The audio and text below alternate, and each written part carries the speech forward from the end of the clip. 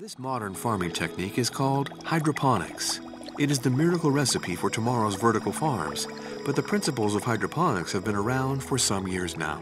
The very first hydroponic garden that I know of was the Hanging Gardens of Babylon. Many, many years ago. I am not old enough to remember that.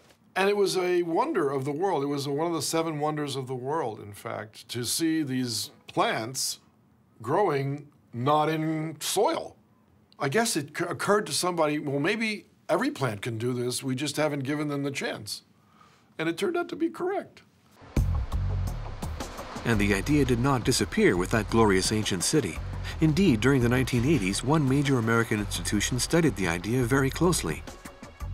Its hanging gardens perhaps weren't the 7th wonder of the world, but farmers in white coats managed to grow wheat, salads, and all kinds of fresh vegetables, including the raw materials for the French fries of the future, all without a single gram of earth. Except that these potatoes weren't growing on Earth, but in space. Because this American institution is nothing less than NASA.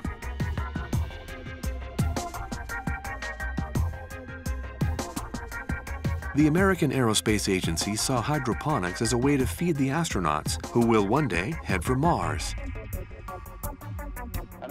And the quality of the menus here gets a lot of attention. Hi, I'm Michelle Perchonik, and I'm the Advanced Food Lead here at Johnson Space Center. And once we go to Mars, we're going to be able to start growing foods in chambers hydroponically, and we're going to start by growing the fruits and vegetables so that the crew can have fresh, colorful, crunchy salads that will include the tomatoes, carrots, bell peppers, as well as the greens like lettuce and spinach. The application of the technology on Earth is substantial, and I think, Michelle, we can apply this to stuff on Earth as well. We can certainly apply it to on Earth. Both the hydroponic growing of crops are going to be working on Earth as well as on Mars. On Earth, the progress of hydroponics has gradually seduced the food industry. Today, a new generation of suspended greenhouses is colonizing the roofs of New York for large-scale, off-the-ground food production in the middle of the city. Hydroponics uses about 10% of the water that traditional agriculture uses. So a farm outside is having to constantly irrigate or depend on rain, whereas we use very, very little water to accomplish even better growth. Hydroponics saves on water, which is set to become one of the most sought-after resources of the next century, and it also enables increased production on a spectacular scale. Hydroponics is wonderful because it allows you to crowd a large amount of plants into a small space. Our projection is that we'll be hitting about 100,000 pounds of produce a year, and that's great for this small of space that we have here. It's only 6,000 square feet. The way this system works is that we set the nutrient level and the pH level of the water to whatever we want it to be for this specific crop, in this case lettuce, and then as needed, it sucks nutrients and acid automatically. The water is pumped up to these individual channels via these small black pipes. This is a water and nutrient concentrate mixture. The plants don't use very much of it at a time, and so we're able to constantly recycle the water through this closed loop system. It's very simple, but very effective, very conservative. Each plant is individually fed according to its size or growth phase. This is an a la carte menu delivered straight to the roots by an attentive staff. Here are the chemicals. They're all pure. I put this much, this much, this much, this much into water, stir it up, feed it to the plants. The plant go, thank you very much. And then it also absorbs what we need too, without extras. No heavy metals, no pesticides, no herbicides.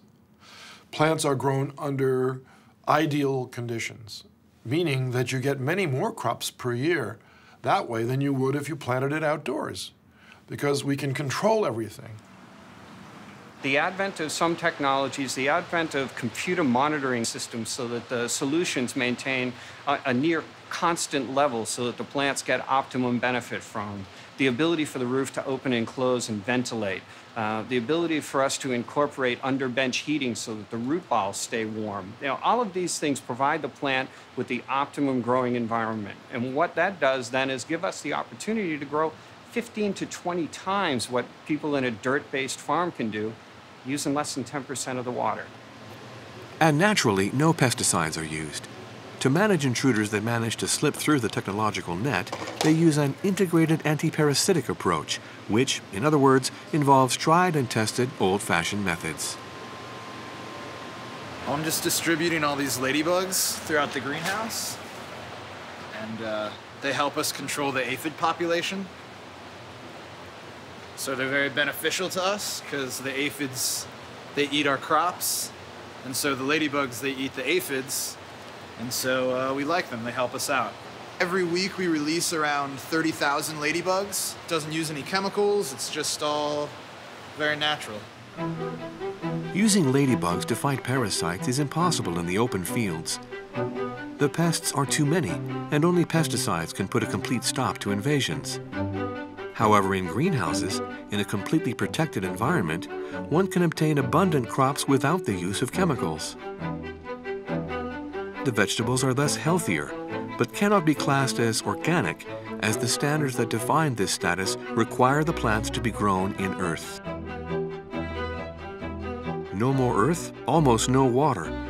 Dixon de Pomier's dream now seems to be within reach. In today's greenhouses, the upper floors are used to grow what will be sold in a few hours' time down below. These pioneers of New York agriculture are already operating like small-scale, mini vertical farms. There's just an extra leap that needs to happen where we actually need to combine the hydroponics on multiple levels in a skyscraper, and that is the next step. What you're looking at is an evolution of an idea. So the idea starts as, oh yeah, we should grow food in the city. Let's use a rooftop because it's convenient and easy. So you get these tubs, you fill it with soil, you put this, okay, fine. Well, that's not enough. I tell you what, let's cover it over and make it a greenhouse. And that's not enough.